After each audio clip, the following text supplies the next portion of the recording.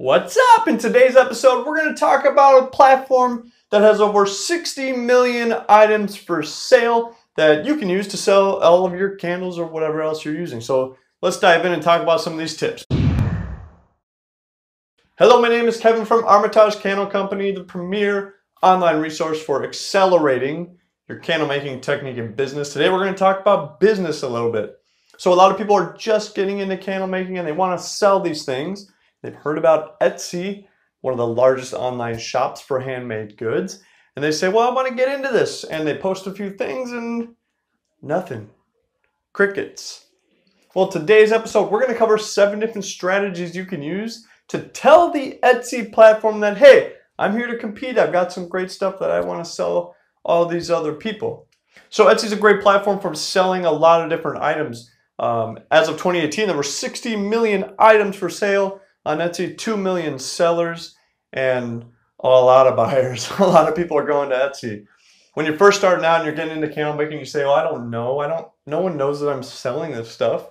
You can list it on Etsy, and the platform will do the work. But you have to help the platform help you. Help the platform help you. And you do that by optimizing all these different components of your shop. And there are people who are way deeper into the Etsy theology than I am. I'm here to help mostly candle makers, but even if you don't make candles, don't leave. There might still be some good stuff here because this is all based on what we've learned about the Etsy algorithm and the engine and like what's going to help you, just basic sales stuff too. So let's hop in. The first thing is I encourage you to niche down. What does this mean? Well, a lot of shops, you can kind of categorize your item by a certain keyword. For instance, candles. You may be candles on candles. You may be candles. Candles is a keyword, and if you search for candles, most certainly your items will show up. But they'll probably show up on page like 3060 because here's the deal. If you search candles right now, 788,000 results are going to come up. And the odds of you being on the first page for that person are so low. Right? There's so many candles. So the idea of niching down is to say, well, I don't just sell candles. Maybe I sell personalized candles.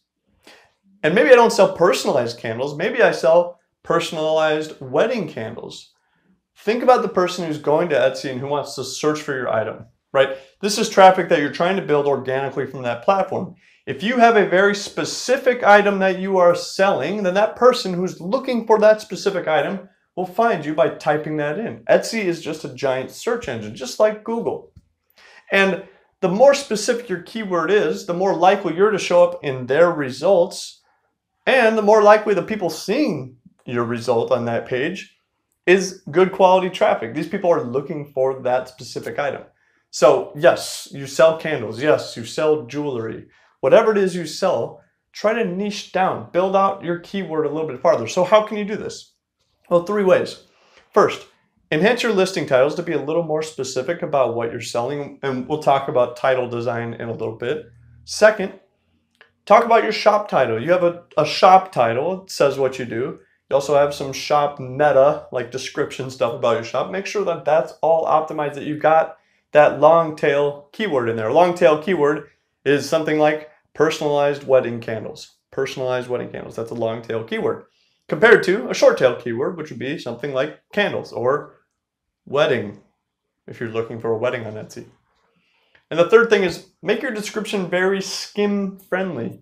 Because if they happen to click on your listing and they go through, you want to make sure that they know, oh yeah, this is exactly what I was looking for. And I love your candles. Okay, number two is atmosphere.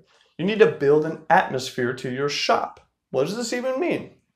Well, when someone visits your shop, you want them to feel a little different. You want to put your brand in front of them.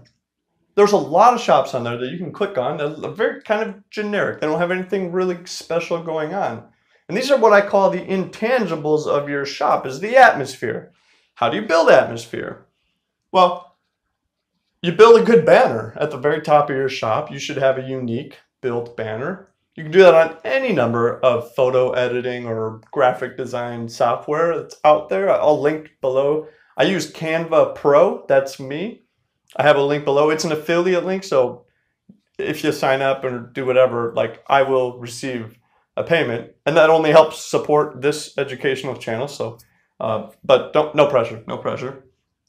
The second thing is you've probably got colors for your brand. If you don't, you should probably consider doing that. But these colors, this palette that you're using, spread it around. Put it everywhere in your shop. And also make it pretty notable in your photography, because these colors kind of tell you, oh yeah, I'm here. If you're from the Midwest, or if you've been in a Target or a Walmart and you walk down the aisles, their colors are everywhere. You know you're in Target if you walk around. So I'm saying treat your shop like a real shop. Build the atmosphere. You can't put music. This isn't MySpace. But you can do a lot of other things to kind of build that intangible feeling that people get. And why is this important? Well, one of the parts of search engine optimization in Etsy is how long people kind of hang out in your shop. It's called a bounce rate. If they come in and they leave right away, that's a higher bounce rate. You don't want that. You want people showing up, and Etsy recognizes that. They say, wow, people love going here. We'll boost their listing rank a little bit, because we know that people who are looking for this thing will like this shop. And so the more you can get them to stay around and window shop, the more friendly that your store is for that, the better the algorithm is going to recognize your shop. Okay, number 3 is video. Video, this one is huge. If you're on Etsy and you're not putting video in all of your listings, you are missing out. First of all, Etsy just released listing-specific video as a feature for the platform this year, 2020. And this is important because if any giant software company, Etsy or YouTube or Instagram, releases a feature, they want people to use it. And if you use it, they're more likely to boost your listing because they want to promote this cool thing. So listing videos it's kind of new. It's something that a lot of people aren't doing, but incorporate it into every single listing. Well, how do you do that? Well, you're going to try to tell the story. You don't just want to take some random cheesy video of your candles if that's what you're selling.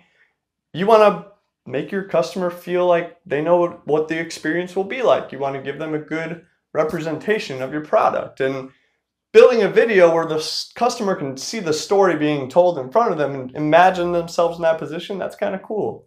There's a lot of ways to develop a video for your listing. That's just one idea. Make sure that you film in 1080p HD, 30 frames per second, and check out the Etsy best practices. I've linked that below so you can go see that. Okay, number 4 is photography, and I've talked a ton about photography. I'll link the blog below. Super good tips in there, but here's a high level what you should do. Consistency is huge. Consistency. You want your listings to have a consistent look and feel. It goes back to building that intangible atmosphere of your shop. You want your photos to all kind of start out the same way, to represent your brand similarly across everything you have. And so that goes into kind of building this higher level photography. Take good pictures and showcase your products in the same way.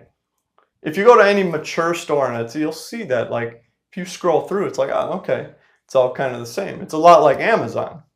Now, I encourage you to go another step farther. Do more than just the white backdrop picture. Do any one of the 6 style photos that I recommend in my website. But really try to present what you're doing to the customer. And if you want to read more, just go to armatagecandlecompany.com/blog/product photography tips right there. Number 5, customer feedback. This one is huge. If you've ever bought anything, especially if you go to Amazon, they kind of pioneered this whole idea. What do? You generally read the customer feedback. So you want to build that into your store as well. That's a level of social proof that you can give to your visitors that, hey, other people really like this. So you aren't taking a big gamble, right? You're not taking a huge risk by buying this because other people, similar like-minded customers, also said this product was good. So that helps there. Now, how do you do that? Well, first, you can't have a crappy product. You have to build an outstanding product or deliver an outstanding experience to your customer so that they're even willing to consider reviewing, right? If you just sell something and you make it real casual and you're not too excited about it and you package it up, I'll ship it when I get to it, you're not going to get great raving reviews from your people. In fact, if you ask for a review, they might give you a bad review. They took forever. They didn't seem to care. They were very unresponsive. So before you can even get customer feedback, make sure you're giving something that's feedback worthy. Yeah, quote that one right there. Yeah, pretty good. So things you want to do is make the experience memorable. I'll say also be transparent. People like to see their product, especially if you do something really personalized. If you're sending pictures as it's being created so they know what to expect when it gets to them, they're going to love that, right? That's going to be cool. And that's also just being transparent. Oh, he put it in the mail. She put it in the mail. That's awesome. I'm looking forward to it. So customers are going to be excited for that. And then make sure that whatever you're doing is valuable. They have to believe that what they're paying you for is worth more than they're paying you for.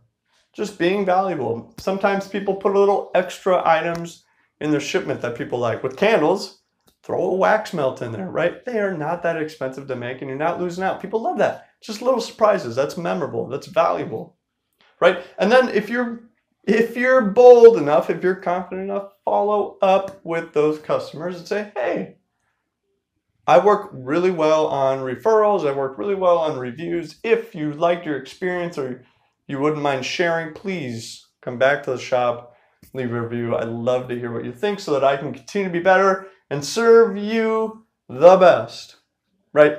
Pretty straightforward. Number 6, and this one is so easy to do. You should, if you do nothing else from this video, make sure you do this one. And that's fill everything out. Fill everything out. Every single thing. Etsy puts together this listing and there's a lot of things to fill out. Sometimes you're not even sure what to put, but if you spend enough time on it, I'm sure you'd figure it out. And here's the reason. Etsy needs to know what your listing is about. Seems pretty obvious, but the algorithm wants to be able to tell that you make soy wax candles. If you're not filling everything out, if you're not putting as many pictures as they allow, if you're not putting the right tags, if you're not describing the product accurately, the algorithm may not know exactly what you're talking about. Photos are good. And photos, you should also, if they ask for 10, give them 10. Give them 10 awesome photos. Take the time to do it because people love window shopping. It goes back to number 4, photography. But fill out every single field. The best listings on Etsy have a lot of pictures and have every single field filled out. And this is not by accident. This is what Etsy, the platform, is looking for. So take the time, fill everything out. Okay, and the last tip today is your title. Your title should be some variant of your niche, the more specific niche, the long tail keyword. And what you don't want to do is take these keywords, soy wax candles, and stuff them into your title. That is, ugh, it's nasty, it's gross, and that is so 2005. This is 2020, or if you're in the future, this is later.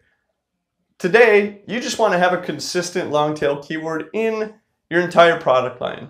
Let's say a section of your shop is dedicated to soy wax candles, and you've decided that's your keyword. I'm not saying that's a great one, but for example, every single soy wax candle you're building should have its name, but also include that long tail keyword.